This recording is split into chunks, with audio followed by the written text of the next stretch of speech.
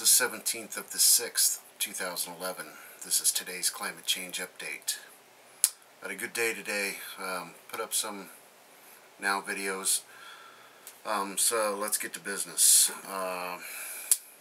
What's new out of Fukushima? They are hunting some whales some 650 kilometers off the coast of Fukushima. And wouldn't you know it, those whales are radioactive. They detected caesium.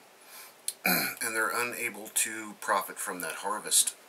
So the truth spills out, and it just continues. The madness continues. That is Fukushima.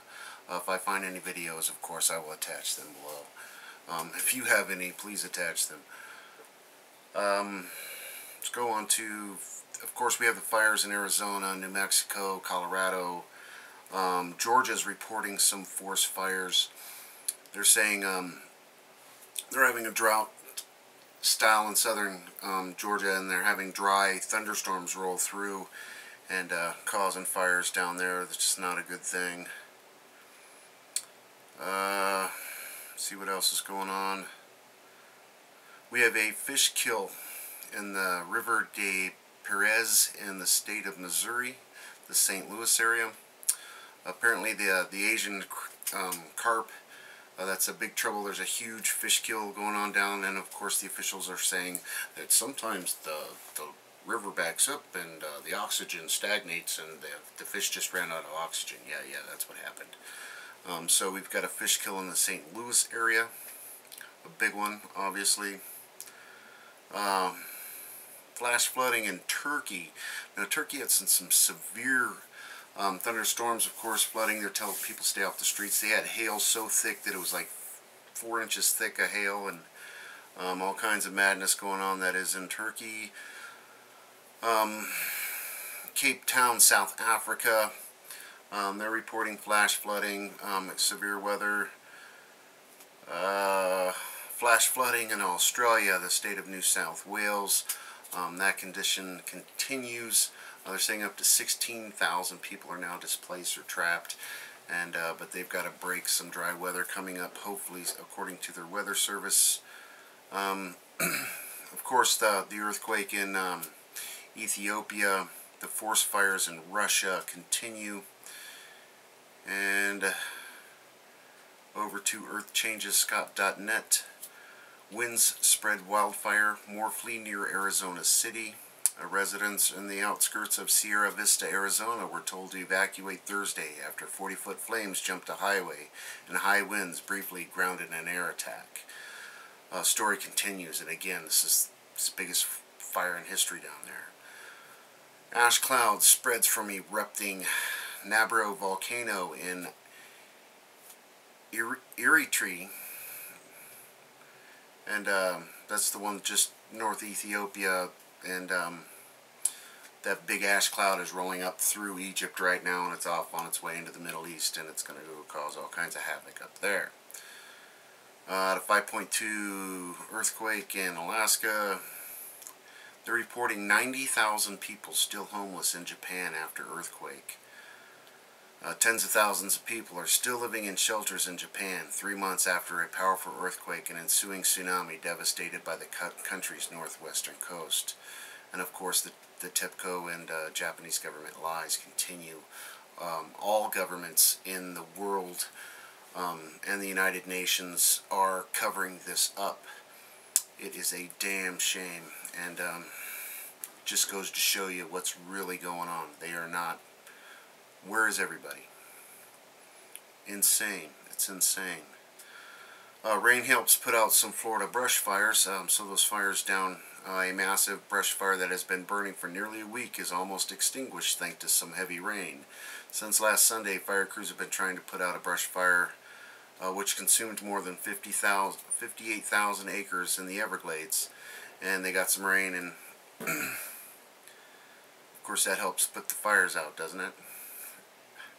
India, heavy rains sweep away a bridge, apparently a very important bridge, the 700 bridge connecting the Pilgrim town from the city. Yeah, disrupting traffic along the road, no kidding. Over 100 dead in China floods, and again the Chinese floods continue. Heavy downpours to hit South China again. And here's a crazy story. Ghostly rainbow floats over Washington. Now this is definitely one to pay attention. They have a big rainbow cloud over Washington state. A colorful apparition materialized over Washington this week. The rarely glimpsed rainbow-tinted specter appeared and vanished in the space of just minutes. Fortunately for anyone who didn't look up precisely at the right moment, an enterprising residence, blah blah blah, somebody shot it. My wife said, "Wow, look at that. Too bad you don't have your camera." And poof, he did. So there's a really rainbow in the sky picture going on. Pretty cool, actually.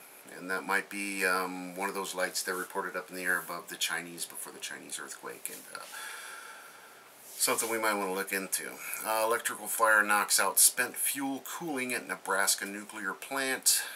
This is ongoing at the Fort Calhoun nuclear plant. This is where the power went out and they lost the pumps for 90 minutes.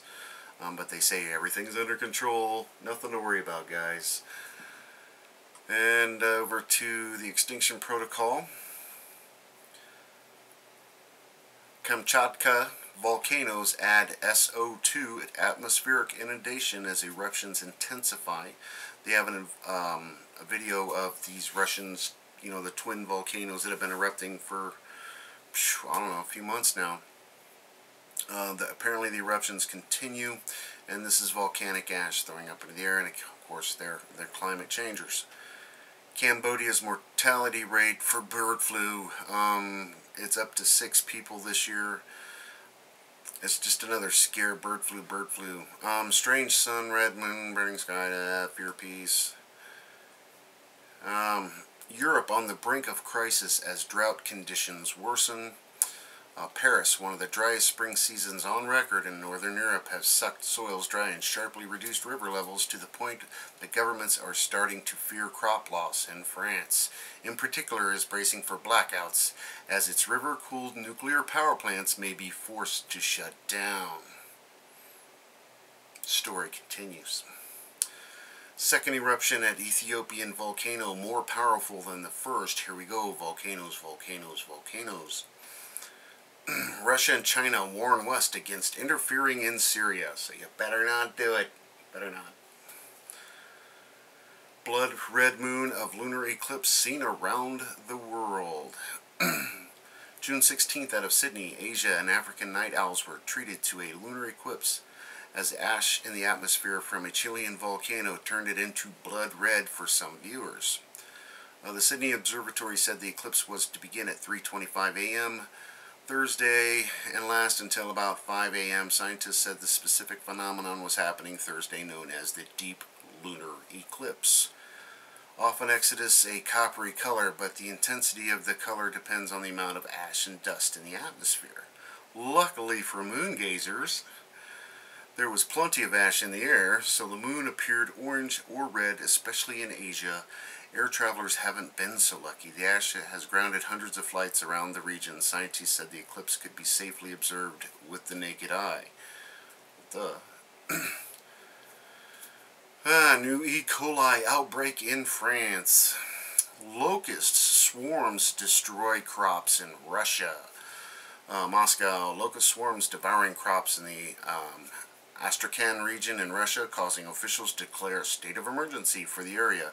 The locusts have already affected 19,000 or more acres of cropland.